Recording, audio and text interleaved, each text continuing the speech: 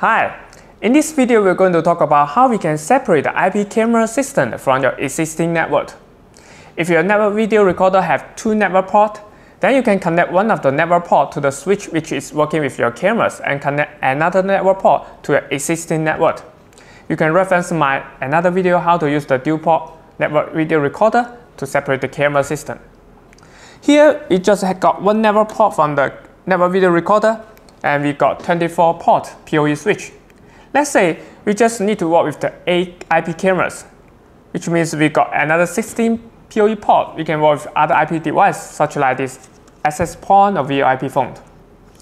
In this case, we are going to use the VLAN. So what is the VLAN? VLAN is just like the room number. Let's say you got several rooms, each room with the room number. Like the first room is 101, the second room is 102.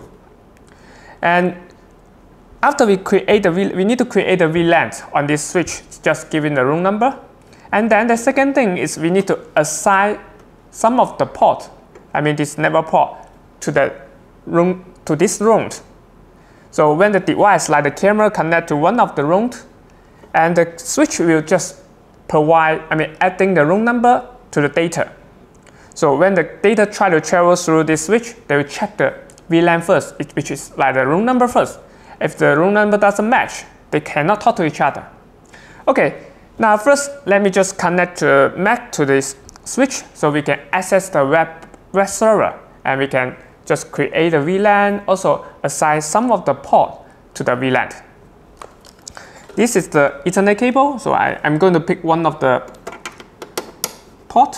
So we need to move to the MacBook. I will record the screen so we can see everything clear. This is the web server of the switch. First, let's move to the VLAN.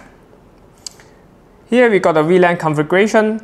After we take this one, you can see the create, remove VLAN. We also have the assign ports for the VLAN. These two we are going to need for this setup. And now let's just go for the create, remove VLAN and click the Vlan Id Configuration.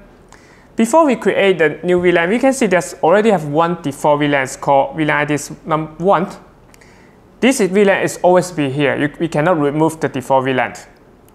That's also the reason why when we work with the manager switch, you don't need to configure anything. If you work, you just plug the device to some of the port because we already have the default VLAN. Okay, we are not going to use the default VLAN. We will create the VLAN, like, let's say 101, just like the room number. And just for the IP camera, the name, you can pick up any name. And the VLAN type, we're going to use the universal VLAN and click apply. Now we can see the IP camera's VLAN is being created. And it's just like we have set up the room with the room number. The second thing we need to do is we need to assign this port, put this port into this room, this VLAN. Okay, now go to the assign port for VLAN. Here we need to choose the new VLAN ID, the 101 we just create. And I'm going to pick some of the port, put some of the port like the port 1 to port 4 to our new VLAN. Okay, click port 1.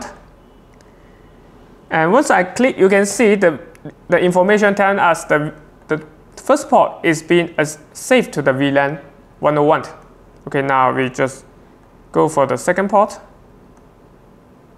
And let's move fast, go for the third port and also the fourth port.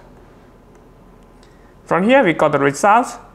I think you may already notice we lose the video, right? There's no video on the screen. Now it's why? Like what we said before, after we create the VLAN, the switch will add the take, the room number, here is 101, to all the devices connecting to this port. But the last port, this is the 24 port, belong to this recorder. It's not being saved to it's not being assigned the VLAN. This VLAN, this port is not bring to the room number 101, so it's not work.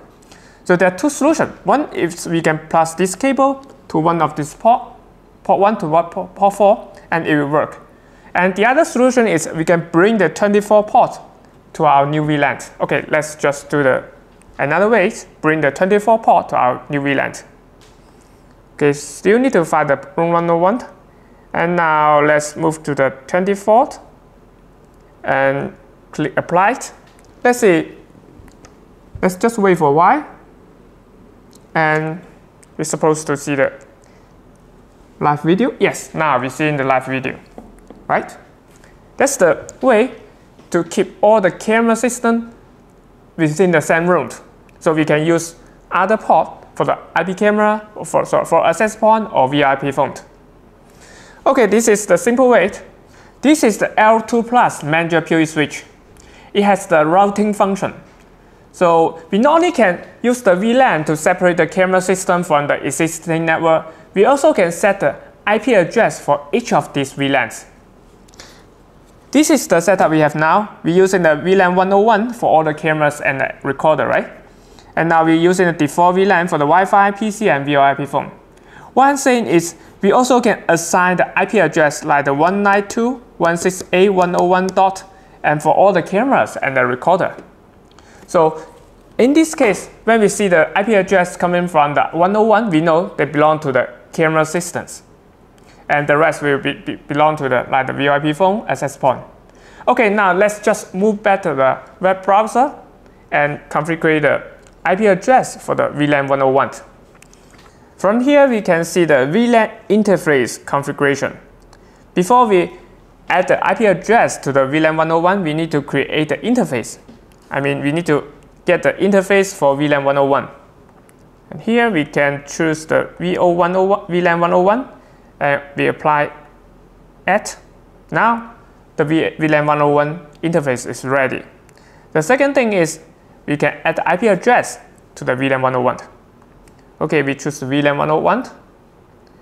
And now we are going to add the IP address like 192.168.1.1. And here we can add a master address 255.255.255.0. Okay, click apply. Now we are seeing the VLAN 101 coming with the different IP address from the default VLAN. The last thing, don't forget, just click save exit. Otherwise, everything will lose if you don't save. And we can log in again. Alright, that's all for today's video. If you have any question, please post in the comment section below. See you next time.